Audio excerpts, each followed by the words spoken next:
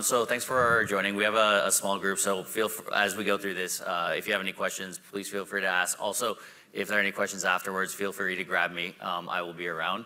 But basically, we wanted to dive in and talk a little bit about the state of quantum, the economy of quantum, and some of the shifts. Just given that we have 15 minutes, we did shorten it down from the 5 shifts to 3. The full report has all of the information. And so if we go ahead and dive in. Do we have the deck ready? Basically, what we wanted to talk about, number one, we've talked about the quantum winter. I think a lot of the information in 2023 was that we did have a significant decline. We'll jump into that and talk through it. We'll also talk about some of the shifts in funding, some of the shifts in talent, and where we're really seeing innovation grow. So when we look at this, we did see we did see a reduction in investment in 2023.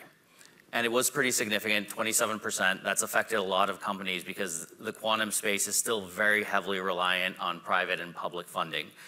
The good news is that, I don't know where this is going. The good news is that there was actually a much broader reduction in all other areas of investment, almost 38% across the board. So that means that there is more investor confidence in this space than in many other areas. Now, that doesn't necessarily mean that all of the startups can weather this, but it does mean that the money is going to fewer, more likely to be successful companies that are now consolidating and essentially making the space a little bit more mature and ready for growth as we go. We're also seeing now, and this is a big thing, especially with 2024, we are seeing a big shift to public funding as a major driver of this. If we look at where this funding is coming from, Australia is not on here because this is looking at the full 2023 numbers, but we will actually see 2024 an even faster increase in this as states, Australia, Finland, all of these countries are actually driving a huge amount of country-level investment. This is also becoming a priority at the presidential federal level for places like France, the UK, NATO. Everybody's making big pushes around here because they see this as a major pillar of future technology, particularly around national defense and security. Now, I'll caveat some of these numbers. The China number has been an investment that was, as said, quite a few years ago. We don't know how quickly this money is being deployed or exactly to where. And as a result, these numbers are not 100% comparable, but they at least give a sense of where are we seeing the funding and where are we seeing new big amounts of funding itself. Similarly, Germany as well. We've had a few different announcements of major bouts of funding. These are new groups of funding, but it's not clear how much of the money has been spent previously. Again, I think it's very helpful to at least know the general amounts. In the next Quantum Monitor, we're going to also be including things like state-level funding. That's a place where in 2024, we've seen a big increase as well. Not only the federal government, but states are actually now investing in their local economies and focusing on quantum as a major pillar of job growth. As we go forward also, we're seeing a consolidation of where the innovation is happening. It used to be that the top 10 countries had 77%. You'd expect as we mature, this maybe spreads out to other areas, but we've actually seen the opposite. All the patents, the papers that are coming out are now coming out from a smaller set of countries, a smaller set of hubs. And so you really are seeing this geographic consolidation into a few smaller areas that are becoming leaders in innovation across the board. As we take a look now where the funding is going and where we see the future, right now most of the funding is going towards the hardware manufacturers. We're still building the quantum computers. This makes sense. There's a lot of push on this area to get that right before we get the rest of it going. There are small amounts of funding going into algorithm development, into other pieces of the application software suite, services, and so on. What we do expect is that in the near future, once the hardware becomes more mature, and I think we're getting very close to switching towards that hardware-ready epoch stage, we will actually see more funding shifting towards the hardware manufacturers capturing the value. And then shortly thereafter, we're going to see a lot more moving more towards the applications and services, where we're seeing development of algorithms, of applications, and capabilities. And that's going to be a big piece because we do see that there is a very limited funnel of talent, of capabilities. So it'll be a few players helping out a lot of the other people involved in the quantum space versus just a very broad set of people developing this ground up. As we take a look at the market sizing, quantum computing is the big beast. It's the thing where we are going to see the most value. It's where we're going to see the most revenue and the most growth over the years. This will scale up really quickly as we get to higher levels of maturity because there is a pent-up demand for this, particularly with the increase in computing needs from Gen AI. Any place where quantum can take the load off of other areas, we're going to see a big push and a big and rapid increase in the growth there. Quantum communication as well, particularly driven by secure communications.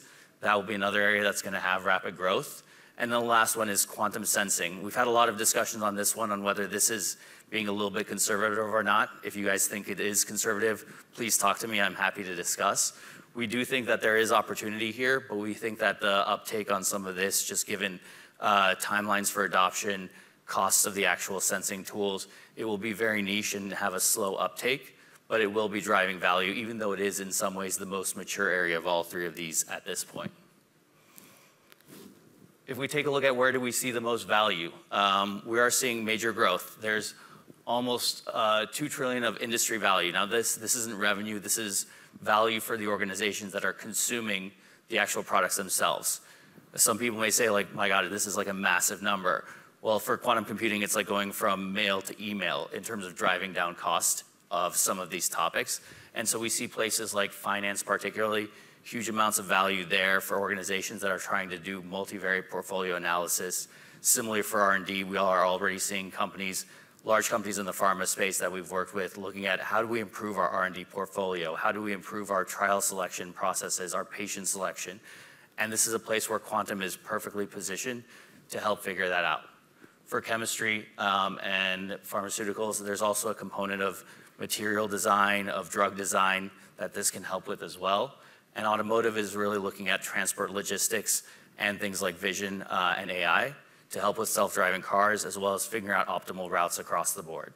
So we do see a huge amount of value here across all of these areas. One area that I think is particularly interesting is just sustainable energy. That's one area where we're seeing a quick increase because there isn't as much legacy technology there. We do expect that some of the quantum uptake will be much higher than in other areas in the near term. One big thing that we see, the amount of talent that we have right now, way too low. And it's not really going to catch up. Even by 2030, we're still going to have a pretty big gap. And by the way, I think the number of people that we need is going to be far, far larger than this. This gap will continue, and I think it'll actually get worse, but these are the current projections that we have now. What this leads to is there's probably going to be a few places that are driving a lot of the innovation, and that's why we're seeing this consolidation across geographic hubs. There's probably about 30 or 40 across the world that are really starting to set themselves up, and every one of them is figuring out what combination they have of particular technologies that they're focusing on, skill sets, startups, and industry partners, as well as governments that are supporting and enabling them in terms of funding. There's a few that are really accelerating now. Most of them are still trying to find their way, but places like University of Maryland have really done a great job in setting up full ecosystems and bringing in partners, bringing up startups, setting up physical space for people to learn. And we're really seeing this as really the hub of innovation. The reason why that is, quantum computers are still expensive. The talent is really not as available. And so bringing all of this together where you can have industry partners come in, test the technology with some of the latest capabilities, people know what they're doing, it really has created centers for innovation and growth and really adoption itself. So we're really excited to see all of these organizations kind of bringing this in. There are new ones popping up on a regular basis, and we're continually happy to help each of these organizations figure out how to bring in industry partners, how to develop their roadmaps, how to figure out what the strategy is for each one. But really, it's important that they all find their niche and find which area in the quantum economy they're really focusing on. If you guys have any other questions, you have the quantum monitor here. I'll open it up for a quick discussion. We have a few minutes. I really just want to give an overview. Please feel free to download it. We're about to start working on the Quantum 2025 monitor as well. So we'd love to get feedback on this and see what else that you really want. But would love any quick questions from the group as we go. I'll ask you a question. Yep. Imagine you have $100. It's your personal money. You're rich. You have to invest it into the stock market tonight before it closes. how much of it would you put into quantum stocks? Assuming there's plenty. I'm not asking about the stocks that are. So I would say there's still a little bit of rebalancing that has to happen. I would say 60%-ish, because I do think that there's a huge amount of value there. But I think it would be into the players that have more sustainable, better platforms versus some of the ones that are still very much investigating at this point. No questions? Well, I think Ryan is ready, if there are no other questions. Perfect. Thank you so much. You Appreciate guys it. really appreciate it. With McKinsey.